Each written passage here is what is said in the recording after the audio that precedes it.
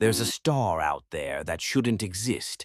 It's called ZTF J203349.8 plus 322901.1.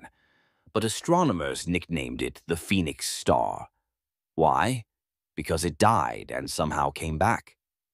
Billions of years ago, this star exploded in a supernova, a cataclysmic end that usually creates a neutron star or black hole. But this one reignited. Astronomers discovered it was pulling material from a nearby star, feeding off its companion like a cosmic vampire. That extra fuel triggered new nuclear fusion, lighting it up again like a zombie star. Now it's burning brighter than ever, and some models suggest it could explode in a second supernova, something we've never seen before. A star that died and might die again,